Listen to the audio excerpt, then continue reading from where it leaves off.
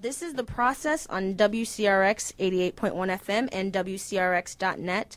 I'm Raina P., and my guests today are Jake Carlson, Muhammad Sultan, Ronnie Batts, and Andre Powell, who are all parkour and free runner practitioners in Chicago and Illinois, and all are members of ChicagoParkour.net, an internet site that displays videos, events, and a forum all dedicated to the underground running sport of lay parkour and free running. Okay, well, Ronnie or Andre, you guys are free runners, right? Do you think there's a difference between free running and doing or tracing? Well, I'd say the difference is mainly, a lot of people say parkour is pretty much getting from point A to point B as efficient as possible. Free running, I'd say we're more flashy tricksters type of people. We tend to incorporate more flips and more aesthetically pleasing things. So. Oh, like backflips off of like a building or something? Yeah. So you're like the the tracers with style, sort of. So to speak. I guess you could say that. All right, well, you are listening to The Process on WCRX 88.1 FM. I'm Raina P., and my guests today are Jake, Muhammad, Ronnie, and Andre, who are all parkour tracers and free runners, pretty much, from ChicagoParkour.net and the forum.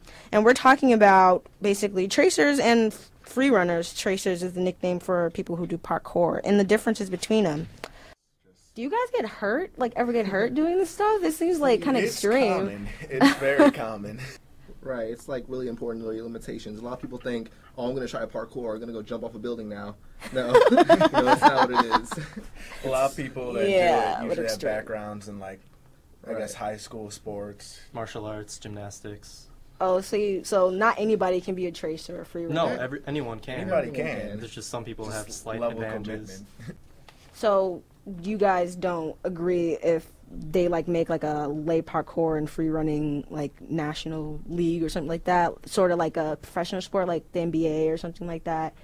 Well, would you guys ever be interested in something like that, or is that something that you think? Some people would be interested, and there are others, just as many, that wouldn't be interested. It really depends on the person you ask. Right, personally, I'm not against competition. I think it's a great way to get parkour out there, even though it's against each other. It shows people that we're not just going out there and doing crazy things. We're sometimes a little friendly competition.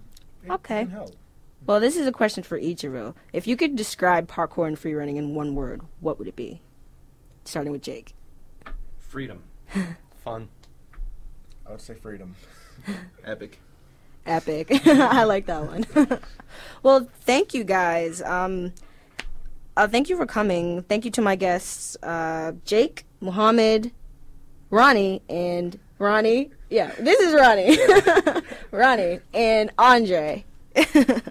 For listeners wanting to know about upcoming jams or sessions in Chicago for lay parkour and free running, you can log on to ChicagoParkour.net. I'm Raina P. Thank you for listening to WCRX 88.1 FM and WCRX.net.